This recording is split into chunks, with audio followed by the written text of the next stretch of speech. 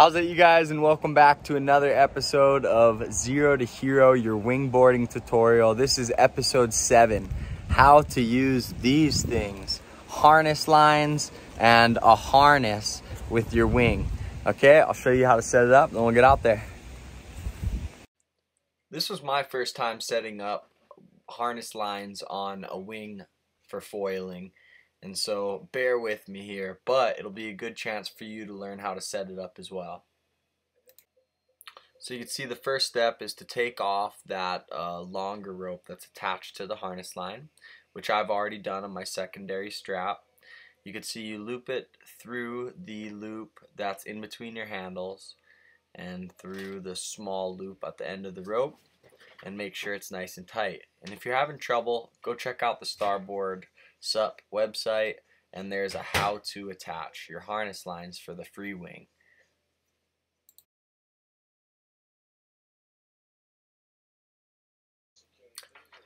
For the secondary piece, you're going to loop it through the long end first, and then all the way through the short side, and then you're going to cinch the loop of the harness line to your other rope that you've attached to your front loop of the wing.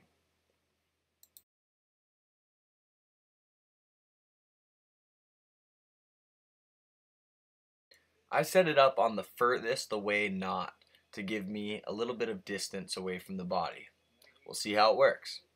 Now for the harness, you can see you want that hook facing down and strapping your harness nice and tight around your waist just above your hips. Let's rock and roll.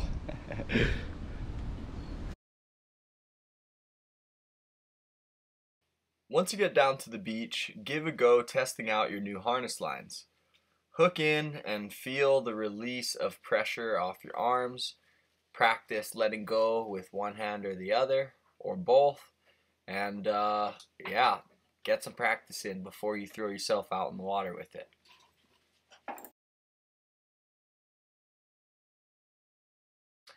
And if you've missed episode number 2 of Zero to Hero wingboarding tutorial, here's a little preview into my entrance into the water through this shore break, managing the wingboard and foil with the wing, of course, on the downwind side.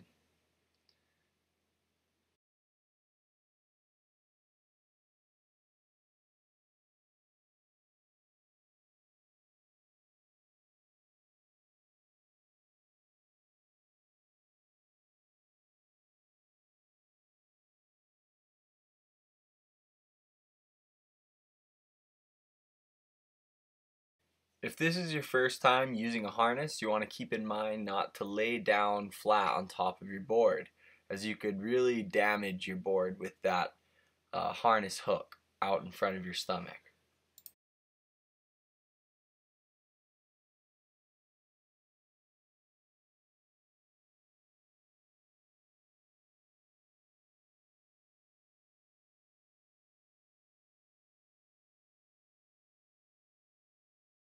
So one of the first things I realized when getting going is it was a little bit more of a cluster out in front of me with the leash and as well the harness line. As you can see there, the harness line and the leash getting caught together, getting a little flustered and catching my first catapult with the wingfoil harness setup.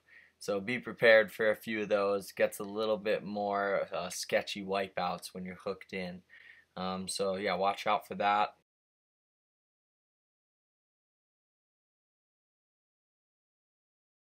Getting a feel for it. Once you feel like you're getting balanced, you could start to see that you can relieve pressure off one hand or the other, or both.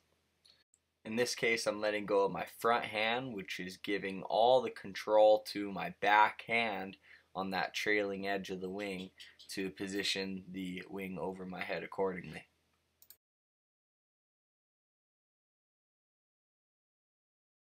Started to really realize you control the position of the wing with how you're adjusting that leading edge, or in this case, since my hand's on the trailing edge, how I'm adjusting the trailing edge to point the leading edge either up above my head into the wind, or down a little bit towards downwind and out in front of me. Of course, one of the beauties of foiling is it's already so light in your hands, but with the harness lines you could literally let go with both hands and be able to have comfort, especially for long distances and for guys covering great times on the water. I think this might come in handy. If you're a rider that also doesn't like to switch from regular foot to goofy foot, this may also come in handy. Here's a perfect example. I haven't switched my stance yet. I'm still in my goofy position while coming in kind of crossed up a little bit. And with the harness lines, I could let go of that front hand and feel a lot of relief around the hips because you weren't all twisted up with your lower body facing upwind and your upper body stretching towards the wing downwind. So being able to let go with your front hand, not going switch, was definitely a plus.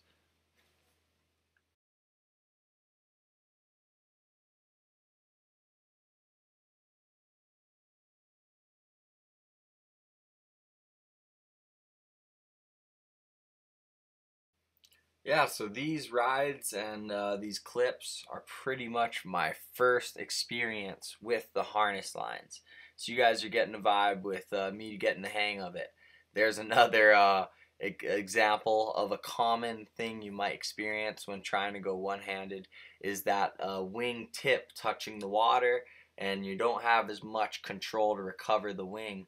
And in that case, my harness was still kind of stuck, and so got pulled into the water a little bit more rough of a wipeout. Now here you could see edging into the wind and going upwind is really comfortable. Being able to open your hands upwind a bit more. One thing I want to mention is with the harness lines, make sure you take your harness line off before executing your jibe or tack. And so here you see another jibe, making sure that harness line is off before you change your feet or adjust your line into your jibe. Now there we go with the first switch example there. And now swinging that harness line into the harness is kind of a technique in itself. But yeah, you start to get the hang of hooking in, but those first few times will take some repetition to create a comfortable routine. Alright, now for this one, jumping into the switch stance before executing the jibe, taking the harness line off a little late. I would have actually preferred to take the harness line off before switching the feet, but for that one I must have been a little flustered with the GoPro. But practicing going into your switch stance, I think, is a pretty necessary thing. I know a lot of people struggle with it, especially if you have a surf background. You're more used to staying in your natural stance. But the beauty of the wing is it allows you to open your mind and get outside the comfort zone, and I think it will encourage you to want to go back and forth into your different switch stances. It definitely helps when you're edging into the wind to be to have your back into the wind as opposed to your stomach into the wind like that. So before jibing, I switched back to my natural stance. And here's a few more examples of some transfers outside of the harness lines, because whenever you're doing your jibes and your tacks, you don't necessarily want to be hooked in. But there you could see I was able to time that swing of the harness line to hook right into the harness and enjoying the ride. Alright, you guys, I hope you got to learn a little bit about how to use your harness lines for the Freewing. We'll see you on the water. Alright, aloha.